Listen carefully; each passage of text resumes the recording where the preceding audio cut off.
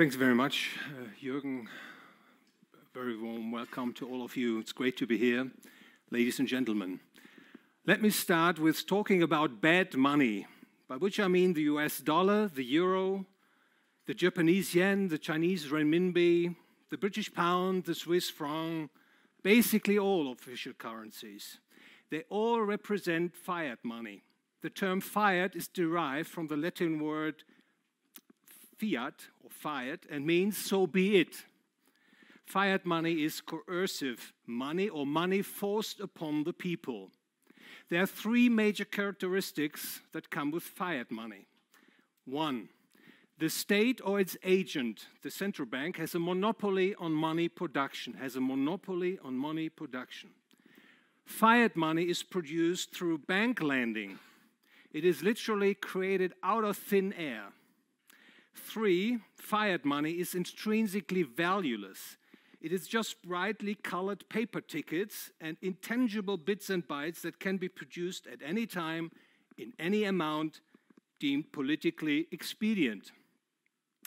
Just in passing, I would like to let you know that fiat money has not come into this world naturally. The states have worked long and hard to replace commodity money in the form of gold and silver by their own fiat money.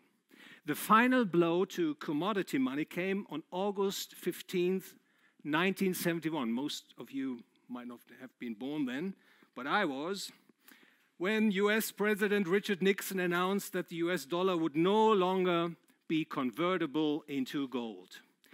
This very decision, which I like to call the greatest monetary expropriation in modern history, effectively put the world on a fiat money regime. Against this backdrop, it may not come as a surprise to all of us that fiat money suffers from economic and ethical deficiencies. First, fiat money is inflationary. Its buying power dwindles over time, and history has shown that this entropy is almost as irreversible as gravity.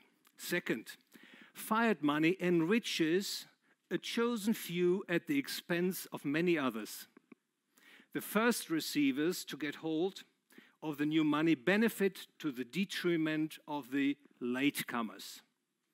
Third, fiat money fosters speculative bubbles and capital misallocations that culminate in crises. This is why economies boom and bust. Fourth, fiat money lures states, banks, consumers, and firms into the pitfall trap of excessive debt. Sooner or later, borrowers find themselves in a deep hole with no way out. And lastly, fifth, fiat money feeds big government, the deep state.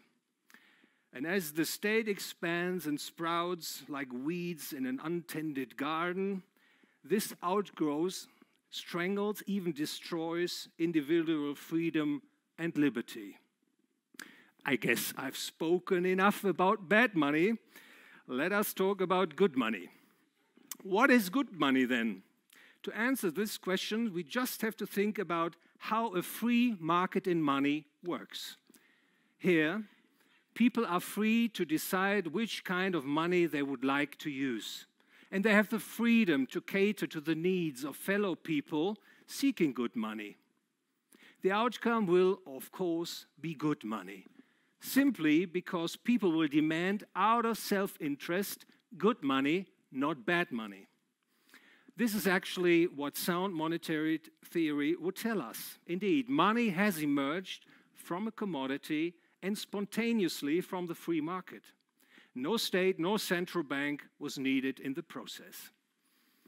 To qualify as good money, the thing or good in question must have specific properties. It must be scarce, homogeneous, divisible, durable, transportable, mintable. Maybe there are other attributes. Gold and silver meet these requirements par excellence, and this is why they were chosen as a universally accepted means of payment whenever people had been free to choose. So how does Bitcoin fit in? I would argue that from a monetary theory point of view, Bitcoin qualifies as a good money candidate. It has emerged from the free market through voluntary actions of all participants involved, respecting individual freedom and private property rights. I would also argue that Bitcoin complies with the so-called regression theorem. Some of you may know about the regression theorem, an issue I will not explain further at this point. The key question is whether Bitcoin will stand a chance to outcompete official fiat currencies or gold money. Let us think about this in further detail. One really exciting feature of Bitcoin is that its quantity is limited to 21 million units, according to the protocol. This hard cap means that at some point, the quantity of Bitcoins will no longer grow any further. Now you may ask, would that not be a problem for money users or the economy? No, it wouldn't. Firms can still be successful if prices decline. Their profits result from the spread between revenues and costs. If good prices fall, in nominal terms, firms just have to make sure that revenues keep exceeding costs. Consumers would be pleased to see the prices of goods fall. Their money becomes more valuable. They can reduce their cash balances and increase spending. But wait, would consumer not refrain from buying goods if and when prices can be expected to decline? Imagine a car costs you $50,000 today and only $40,000 in a year. Well, if I need the car right now, because my old one has broken down, I would have to buy a new one right away. I would not and I could not wait. But generally speaking, people make their decision to buy now or later based on the so-called discounted marginal utility. What does it mean? The marginal utility of buying the car for $50,000 ranks lower on people's value scale, of course, than paying only $40,000. But the car available for $40,000 is not for sale now, but in a year. When it comes to decision making, people will therefore discount the marginal utility of purchasing the good for $40,000 in a year using their individual time preference. They will then compare the result with the marginal utility of buying the good now for $50,000. And if the discounted marginal utility of buying the car for $40,000 in a year is lower than the marginal utility of buying at $50,000 now, people buy now. And if it is higher, they will postpone their purchase. The important point I make is this. There is no reason to fear that the economy comes to a standstill if and when the prices of goods decline over time, as would be presumably the case if Bitcoin would be treated as money with a constant supply. Money that has a limited quantity, such as Bitcoin, would work just fine. Let me stress a very important point. The quantity of money in an economy does not have to grow to make increases in production and employment possible. The sole function of money is the exchange function. All other functions are derivatives or sub-functions of the exchange function of money. A rise in its quantity does not make an economy richer. It does not bring about a social benefit. All an increase in the quantity of money does is lowering the purchasing power of one money unit compared to a situation where the money stock has not been increased. Of course, there are people who benefit if the money gets increased. You know, the first receivers, and these guys are typically relatively close to the central banking industry or the financial industry in general. We just heard that in a Bitcoin money regime, we would have to expect price deflation, so declining prices of goods and services over time. What would that do to the credit market? As the prices of goods fall, holding money becomes more profitable. If, for instance, prices fall by, say, 3% a year, it means that the purchasing power of my money increases by 3% a year. In this case, I would not exchange my money for a T-bill that yields, say, 2% per year. To make me depart from my money, a borrower would have to offer me a return on investment that is higher than the increase in the purchasing power of money. Borrowers would be careful taking up debt, as they know that in times of stress, they will not be bailed out by an inflationary monetary policy. It is therefore likely, very likely, that in an economy where there is a constant quantity of money, like in the Bitcoin universe it would be, the credit market will remain relatively small, especially compared to the debt pyramid that has built up basically with today's or under today's fiat money regime. At the same time, firms retaining earnings and issuing equity for funding purposes would be much more commonplace. People would invest their lifetime savings in company stock rather than debt and keep money that increases in terms of its purchasing power over time. So a very different world we are thinking about compared to today's fiat money regime. What about the market interest rate in a world in which price deflation occurs? We know that in a free market, the nominal interest rate, that's the real interest rate plus the inflation premium, cannot drop below zero, which makes sense. This is easy to understand, by the way. If I lend $100 to you for 1 year at, say, minus 5%, you would return $95 in 1 year time. Of course, any lender who is not out of his mind would politely reject this kind of deal. They would be better off just holding on to cash. They would not lend at a negative interest rate, and so a negative interest rate would simply not occur in such a free market money regime.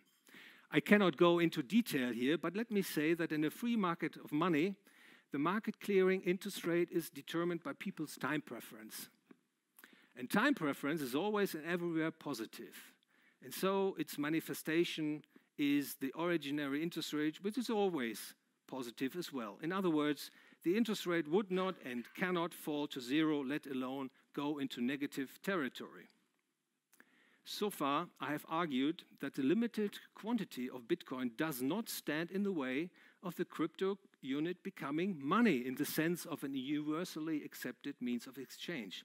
However, some aspects appear to be disadvantageous for Bitcoin's aspirations to become money. I'm not saying that's fixed into stone, but we should address these shortcomings. From the current state of technical capabilities, the distributed ledger technology is unlikely to be put to widespread use in retail and large value payments. Currently, there are around 360,000 Bitcoin transactions per day, and given its current configuration, the Bitcoin network is presumably running at full capacity.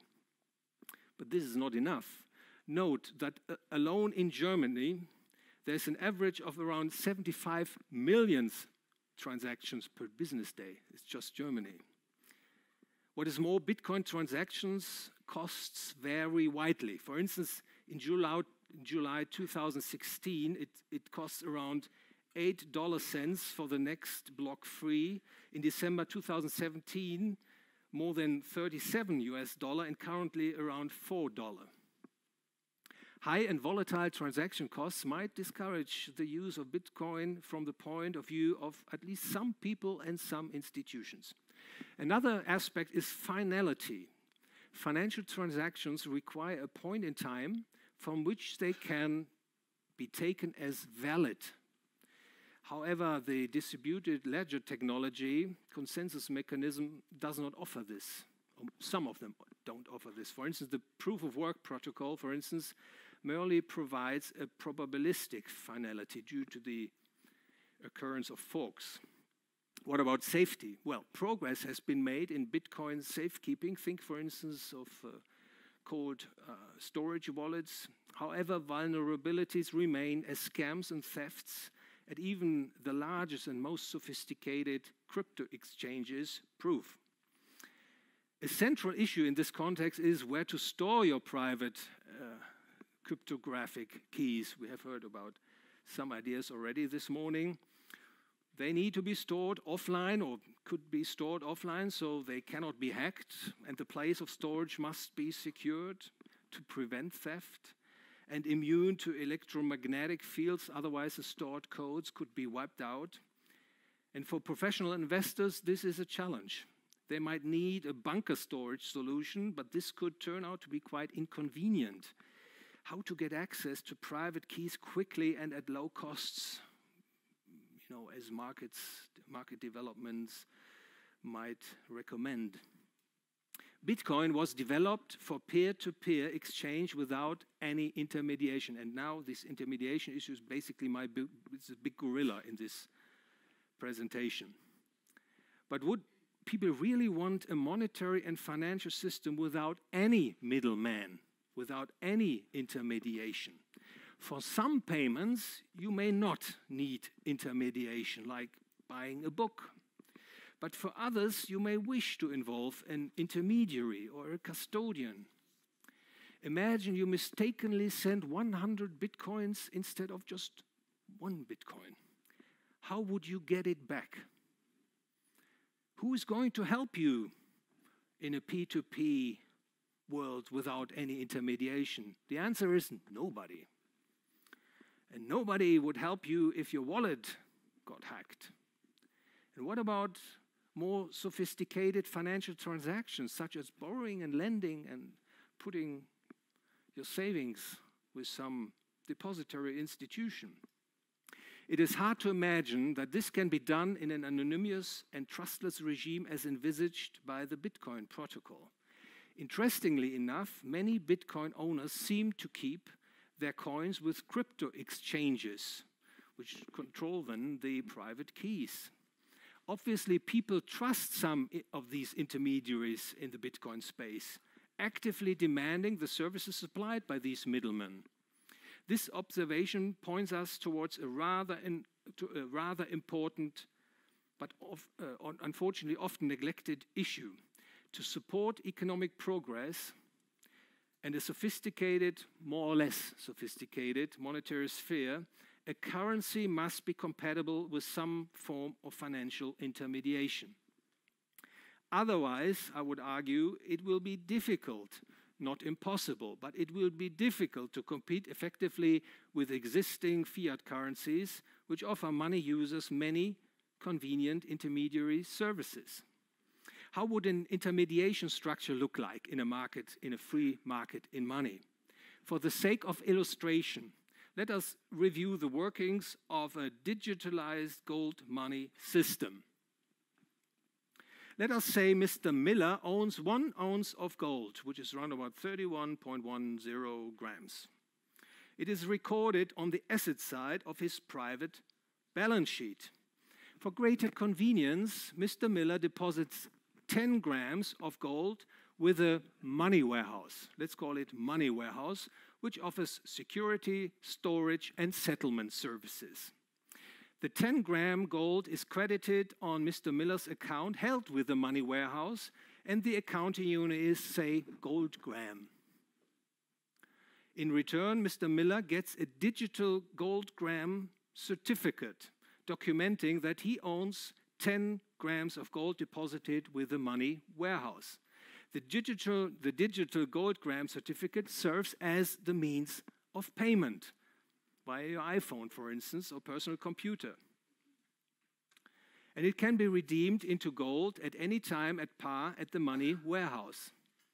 Now, there's a steel company which wants to raise money through the issuance of a bond. Mr. Miller wishes to earn some return on his money, and so he decides to exchange 10 grams of gold against the bond.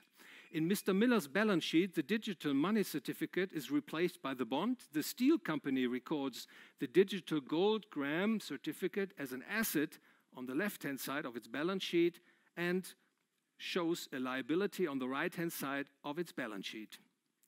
Now, the steel company can spend the money, the digitalized gold gram certificate, on input factors, salaries, rents, you name it. In addition to this direct credit transactions, a digitalized gold money also facilitates all sorts of indirect credit transactions, as well as all kinds of transactions in stock and bond markets, derivative and commodity markets, M&A markets, and so on. In fact, in a free market in money, you would not only have money warehouses offering safekeeping and settlement services for money proper, but also institutions specialized in, say, credit, hedging, pooling risk, insurance, etc. Of course, we could easily imagine Bitcoin rather than gold being base money, the voluntarily chosen means of exchange, and digital Bitcoin certificates rather than digital gold certificates being used as the means of payment. Either way, intermediation could be expected to work just fine, and unhampered competition in a free market in money would effectively prevent the practice of money warehouses operating on fractional reserves, I would argue. However, with the need of having an intermediation structure in place, it is hard to see how the monetary system could escape the repression of the state. For under intermediation, it is no longer possible to have transfers of any kind confined to the purely virtual realm. Transfers would have a point of reference in the real world, where the state has become, and unfortunately so, overwhelmingly powerful. While states might no longer be in a position to stamp out cryptocurrencies, they can and actually do everything in their power to increase the hurdles preventing money candidates like Bitcoin or precious metals from replacing fiat currencies. For instance, the states impose VAT and capital gains taxes and restrictive regulation on these potential money candidates. Ladies and gentlemen, the emergence of cryptocurrencies has given great impetus to the search for better money. As paradox as it sounds, it is the state that is the greatest ally of Bitcoin in particular, or any other cryptocurrency in general. For if there were no state as we know it today, we would for sure have a free market in money. People would be free to decide what money they would choose. No one would have to hide. In a generally free market in money, I think it would be far from being a done deal that Bitcoin would outcompete, for instance, digitalized gold money. But the world is as it is, and so I would like to conclude by saying that technological progress is one aspect for making the emergence of good money possible. The other aspect is to inform the public at large that fiat money is bad money, that good money is possible, and that it is advantageous for them, and that all it takes is a free market in money unimpeded by the states. I hope that my remarks have been conducive in this regard and provide valuable input for our discussion. Thank you very much for your attention.